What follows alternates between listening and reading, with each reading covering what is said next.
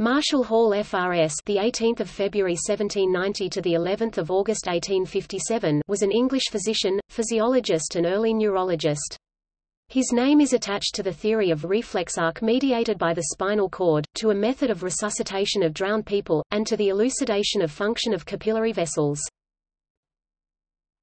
Biography. Hall was born on 18 February 1790 at Basford, near Nottingham, England, where his father, Robert Hall, was a cotton manufacturer. Having attended the Rev. J. Blanchard's Academy at Nottingham, he entered a chemist's shop at Newark-on-Trent, and in 1809 began to study medicine at Edinburgh University. In 1811 he was elected senior president of the Royal Medical Society. The following year he took the MD degree, and was immediately appointed resident house physician to the Edinburgh Royal Infirmary. This appointment he resigned after 2 years, when he visited Paris and its medical schools, and, on a walking tour, those also of Berlin and Göttingen. In 1817, when he settled at Nottingham, he published his diagnosis, and in 1818 he wrote the Mimosas, a work on the affections denominated bilious, nervous, and c. The next year he was elected a Fellow of the Royal Society of Edinburgh, and in 1825 he became physician to the Nottingham General Hospital. In 1826 he removed to London, and in the following year he published his commentaries on the more important diseases of females.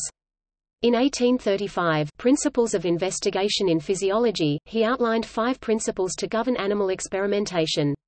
An experiment should never be performed if the necessary information could be obtained by observations. No experiment should be performed without a clearly defined and obtainable, objective. Scientists should be well informed about the work of their predecessors and peers to avoid unnecessary repetition of an experiment. Justifiable experiments should be carried out with the least possible infliction of suffering, often through the use of lower, less sentient animals. Every experiment should be performed under circumstances that would provide the clearest possible results, thereby diminishing the need for repetition of experiments. In 1836 he issued his Observations on Blood-letting, founded on researches on the morbid and curative effects of loss of blood, denouncing the widespread practice of bloodletting, which was acknowledged by the medical profession to be of vast practical value, and in 1831 his experimental essay on the circulation of the blood in the capillary vessels, in which he was the first to show that the capillaries are intermediate channels between the arteries and the veins and put the blood in contact with biological tissues. In the following year he read before the Royal Society a paper on the inverse ratio which subsists between respiration and irritability in the animal kingdom. His most important work in physiology was concerned with the theory of reflex action, embodied in a paper on the reflex function of the medulla oblongata and the medulla spinalis 1833, which was supplemented in 1837 by another on the true spinal marrow, and the excitomotor system of nerves.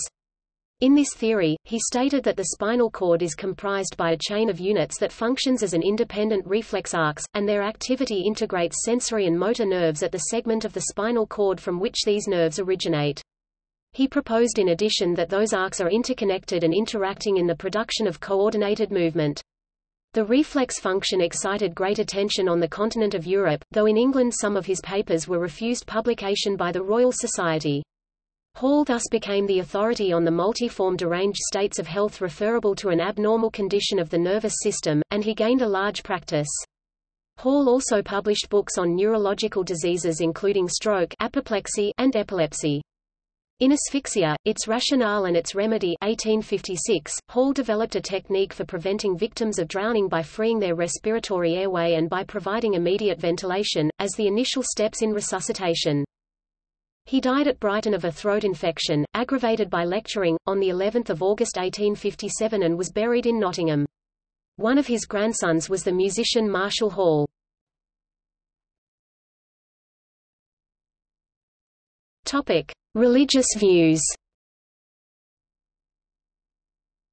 Hall was a devout Christian who believed in the divinity of Christ.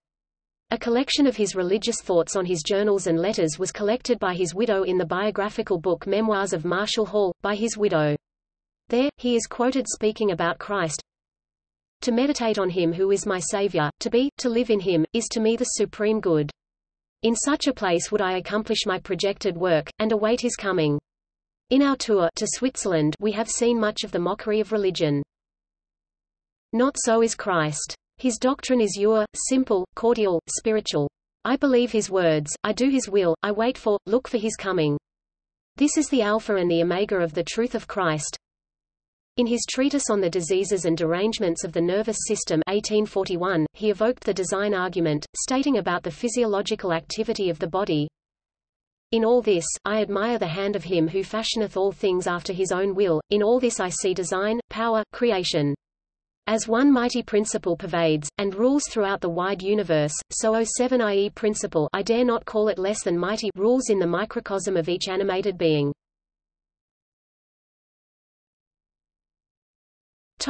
Abolitionism. Hall was also an abolitionist. When he traveled to the United States, in his later years, he was shocked by what he saw, and was shocked at how slavery was sanctioned in the States. An admirer of William Wilberforce, he wrote The Twofold Slavery of the United States, with a project of self-emancipation 1854, where he denounced the slave system and spoke about a second slavery of racial prejudice. He set then his opinion on slavery, stating, "I have ceased to regard the emancipation of the Negro and the abolition of slavery as a choice. I am compelled to regard them as a necessity. It remains, therefore, to devise such a plan of emancipation and abolition as shall be wise, just, and practicable." In his book, he proposed as project of emancipation that African American people continue to produce cotton, sugar and rice, but to freely help and prosper themselves. On the same religious grounds, he questioned the permission of polygamy in the U.S. and insisted that imposing the slavery system and denying marriage to black people was a sin which caused a deprivation of education, of holy marriage, of parental rights. Let education, discipline, a pure and holy religion, just rewards, and just punishments, do their work. Let us free, and raise, and guide the poor Negro, and God will bless us in our good work, and let us remember that in emancipating him from his yoke, we really emancipate our country, and ourselves and our children from a yoke still more galling and fearful.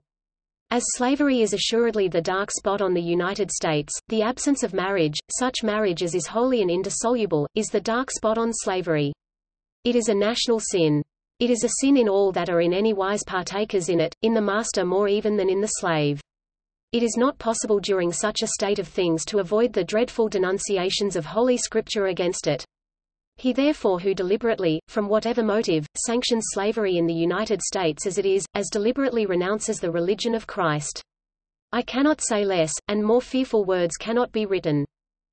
He believed that every slaveholder had a guilt of sin against God, and of sin against his fellow man, and insisted that there was no credible hypothesis to rationally support white supremacy, stating, "No hypothesis of difference of origin, race or species, or by whatever other name it may be named, can take from the African people that which they have nobly earned for themselves, a well-founded reputation, for gratitude, fidelity, loyalty, of all which truthful biography and history record innumerable instances, for ability in commerce, in the useful arts, in agriculture, of which living instances abound, for mathematics, for music and eloquence, and for military genius, and political ability and integrity." Notes